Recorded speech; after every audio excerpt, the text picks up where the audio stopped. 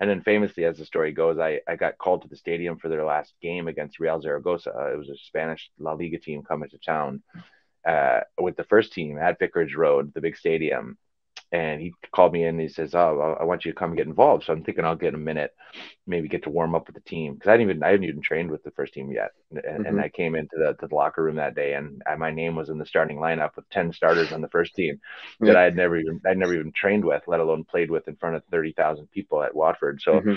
it was that was one of my big moments of like, do you sink or do you swim?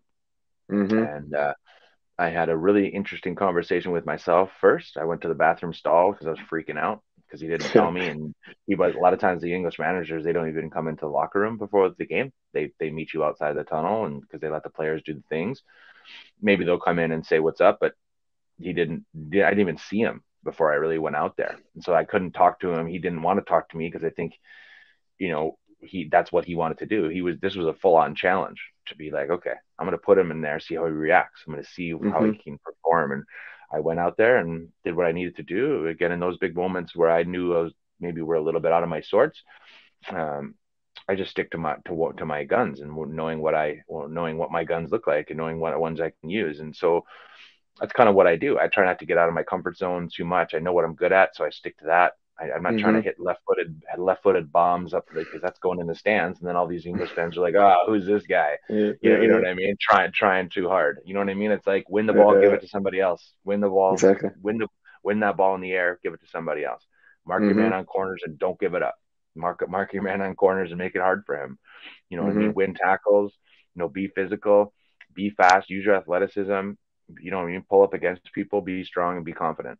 Cool. I can do that. Absolutely. I know I can do that because I've done Mm-hmm. that hundreds of times before. Like, yes, Mm-hmm. you can move into the factors of stadiums and noise and pressure and all the other things, but pressure comes off when you know what you're good at and and you take confidence in your skill sets. And that was one thing I always did. I knew what I was good at. I knew what I brought to that field every time. And as you get better, you bring more.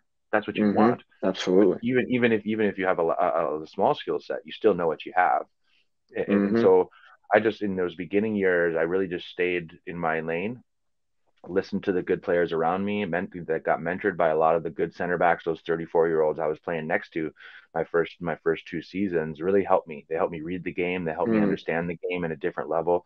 They helped me understand how to use my voice, communicate on the field, communicate runners across, all that kind of stuff. They were really on me a lot about that kind of thing because they knew that those are the pieces that I didn't have Mm-hmm. as a 23-year-old rookie. And Mm-hmm. so they help me that's where the mentorship level comes in, in the game, or in life, finding mentors, finding people that can help teach you things that you don't know. So I Mm-hmm. use those first couple seasons to do that.